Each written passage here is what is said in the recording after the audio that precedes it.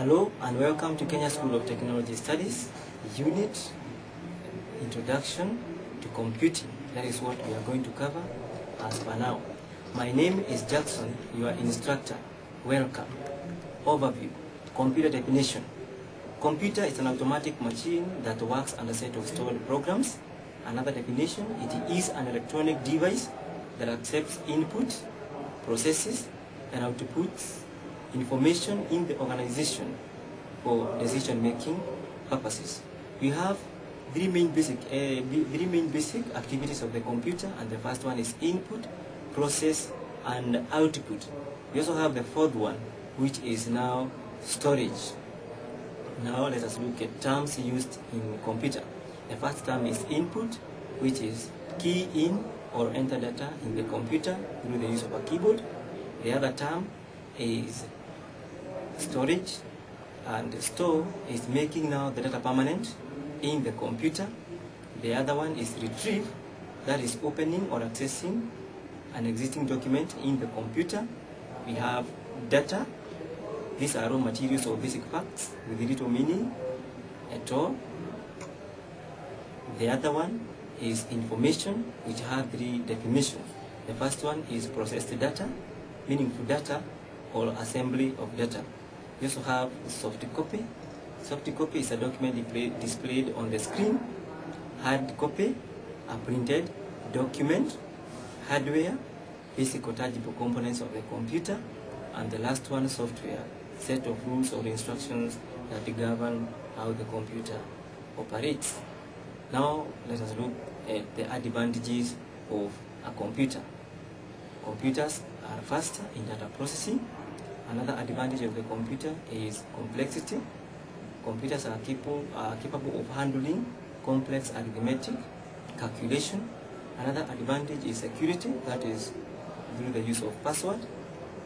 The other one is versatility, is the ability of the computer to keep on repeating, processing the same task several times without becoming tired. Another advantage is communication, that is through the use of internet. Another one, entertainment, that is playing games or even listening to the music. And the last one, multitasking, which is the ability of the computer to process or even execute two different programs at the same time without developing any problem. The other one is now disadvantages of a computer. The first one, machines are very expensive. The other one, reduction of labor force. Another one, moral decay or degradation, loss of information in case of failure. And the last one, breaks down easily. And it also causes health hazard, and it also causes eye strain and wrist pain.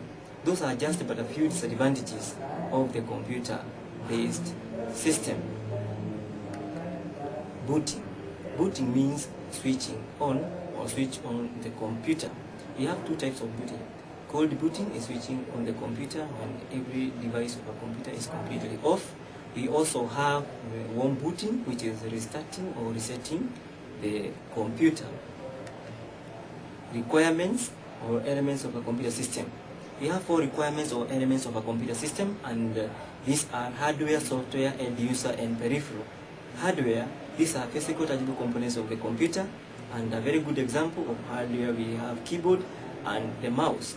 Software, these are a set of rules or instructions that govern how the computer operates, e.g. system software or application software. End user, another name for end user is liveware, and these are computer operators, those people who work with computers on daily basis. The last one is peripheral, which comprises of input, output, and storage devices. System unit or CPU.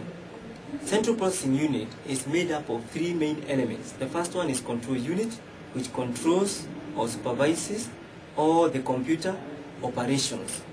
We also have arithmetic logic unit, where all computer or mathematical calculations in the computer are carried out in this section. Also what we call data testing. We also have main memory. Another name for main memory is primary storage or internal storage.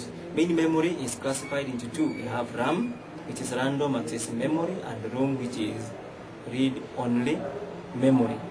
Random, the purpose of random access memory is to hold data either awaiting to be executed by the central processing unit or the processor, or holding data awaiting to be taken to its final storage location. ROM, it holds data permanently.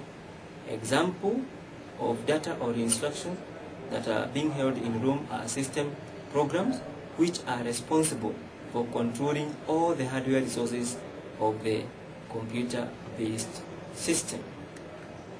Computer classification. Computer is classified into four categories. The first one is size, data they process, purpose, and generation. We start with the size. Under size, we have four types of computer. That is supercomputer, mainframe computer, mini computer, and microcomputer. Characteristic of supercomputer: it is fastest and the biggest type of computer. It is also very expensive. Characteristic of mainframe computer: it is also bigger but not than the first one, which is supercomputer. It is also fast, and also it has a high storage capacity. We have mini computer. It is big but not than the two above computers, that is supercomputer and mainframe computer. It is also capable of handling multi-programming or even multitasking. We have also the last one, microcomputer. Microcomputer is the one that is smallest in size, cheapest of all the others, that is supercomputer, mainframe computer, and mini computer. And types of microcomputers are a laptop, desktop computers, and PAL computers. Data they process. Under data they process, we have three types of computers: analog computers and digital computers and hybrid computers. Analog computers, these types of computers are used to measure the physical magnitudes. We have digital computers. These are computers that are normally used in commercial industries, even for performing arithmetic calculations by use of binary numbers. Hybrid computers. Hybrid computers, they have both characteristics of analog computers and digital computers. Purpose. Under purpose, we have three types of computers. The first one is special purpose computers, general purpose computers, and dedicated computers. Special purpose computers. These computers have been designed to perform a specific task only. General purpose computers, they have been designed to perform or to carry out a wide range of tasks. The other one is dedicated computers. These are just the general computers that are also meant to perform or are limited to one task only, e.g. like word processing. Now we go to the last category of the computer, which is now generation or evolution of computer. We start with the first generation, that is from 1940 to 1958. The first generation was huge in size, it was very expensive, often broke down, slow compared to the first, used vacuum for internal storage capacity. And a very good example of the first generation type of a computer is IBM 650. Advantages of the first generation: it was very fast in calculation during their days. It had vacuum tube that led to the advent of electronic digital computers. Disadvantages: its power consumption was very high. It was also unreliable.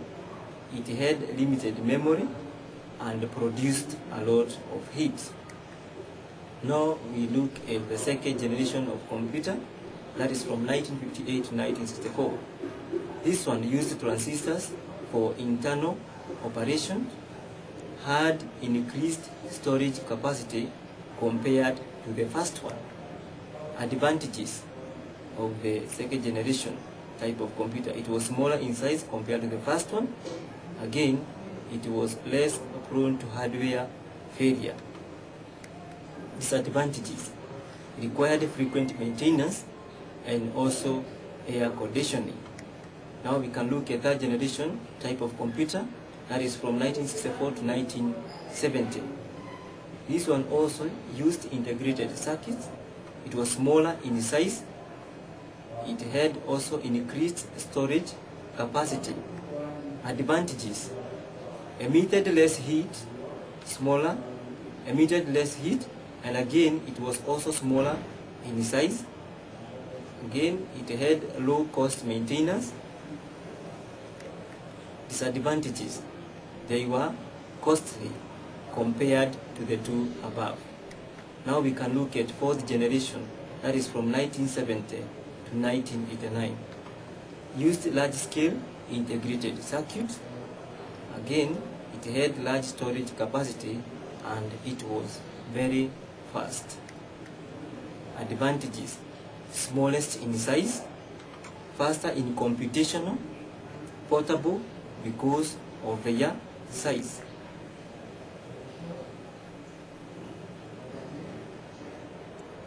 Another advantage is that it was smaller in size, and again it was not also prone to hardware failure, and the last one is that it generated less heat. Disadvantages: high technology required for the maintenance or for the manufacture of LSI chips. Fifth generation: the expected activity or the expected output of the fifth generation, that was from 1990 to date, is to use artificial intelligence. Again, the scientists or researchers are still trying to come up with a computer that can be capable of using the 5 human senses. Now the last one, we are going to look at the impact of ICT on society. Impact is all about positive or negative effects of ICT or computer-based system. We have around 5 impacts of ICT on the society. The first one is automated production. The other one is environmental issues. The other one is effects on employment. We also have issues of workers' health. And the last one, which is cultural effects. This course is available at KSTS campus here in Nairobi via online learning at our website, that is www.kststudies.net, and on your mobile phone you can SMS KSTS to 8554. Register now at Kenya School of Technology Studies, Building, Accra Trade Center here in Nairobi, 4th floor. Thank you.